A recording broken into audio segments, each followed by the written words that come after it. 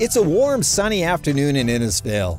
Those living with dementia and their caregivers are here at a regular event called Memory Café.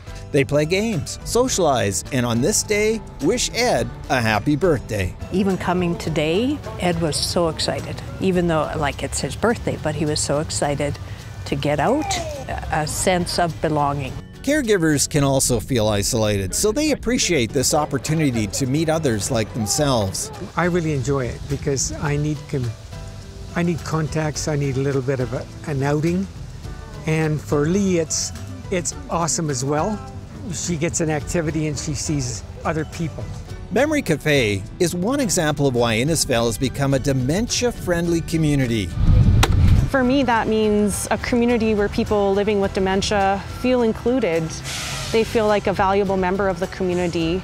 Jennifer, along with Wendy Evans, a geriatric assessment registered nurse, and Ellen Helgason, a recreation therapist, make up the healthcare half of a team in Innisfail called Community Partners in Action, also known as the Weird Mix. So the weirder the mix, the better the fix.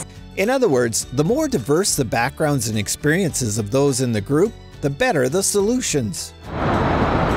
The goal of the Weird Mix is to make Innisfail a better place for those living with dementia, their caregivers, and their families. To do that, they collaborated with other agencies in Innisfail: the Wolf Creek Primary Care Network, Alberta Health Services, the Town of Innisfail Family and Community Support Services, and many others. The reason this works so well is there's so much collaboration, that's interagency collaboration, and that's one of the things as a community that we've been really focused on, is trying to bring as many partners together as possible.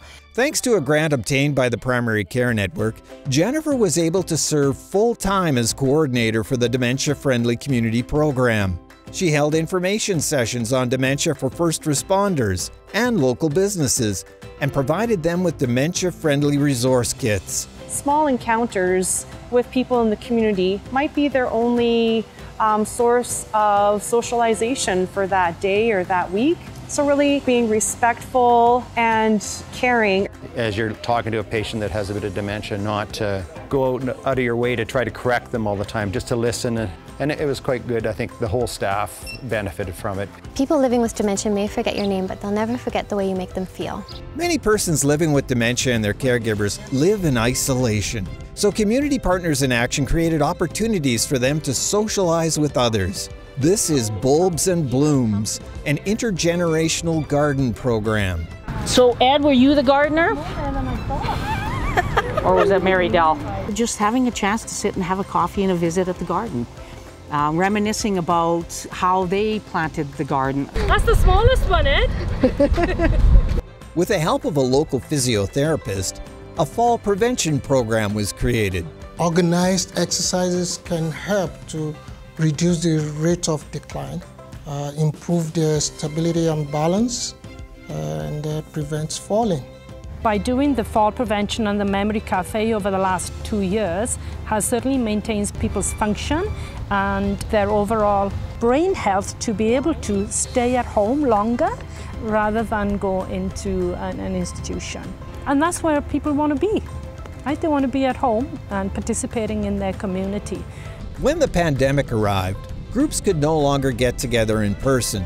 So the Weird Mix created a virtual online program called Innisfail Connects. They can come online, they can do exercises, they can play bingo, they can have coffee with each other, to get together in a safe environment where they can be themselves, have a lot of fun, and just connect with each other.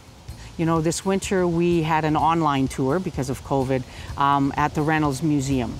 So that's a different experience. We will do painting. We had a chocolatier come in and teach us how to make truffles. Considering that just 3 years ago, Innisfail had very little programming for individuals living with dementia, the strides that have been made are significant.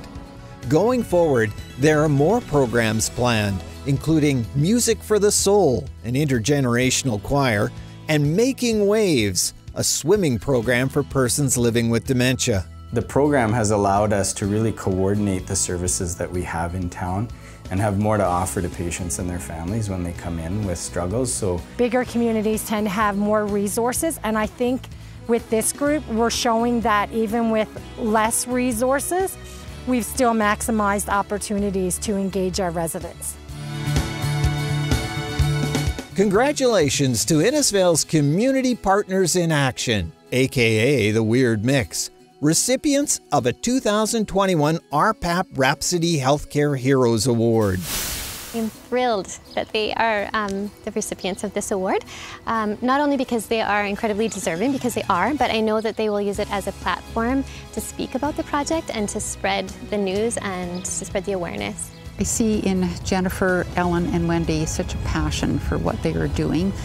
They truly care about what they're doing, and there's so much enthusiasm. It is truly my honor and privilege on behalf of the Town of Innisfail to recognize Jennifer, Ellen, and Wendy for having been acknowledged and receiving this Rhapsody Award.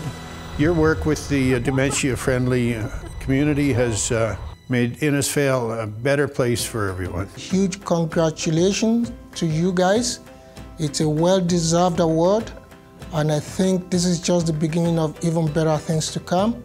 We didn't do, create programming or support the community or people living with dementia and their care partners for an award, but it sure feels good. It feels amazing to be recognized by an organization like RhPAP for the efforts that we've done to help make Innisfail a more dementia-inclusive community to live and work in. It's certainly nice to be recognized and the fact that we can share what we're doing, because that's what it's about too, right? We want to share with other communities what we are trying to achieve.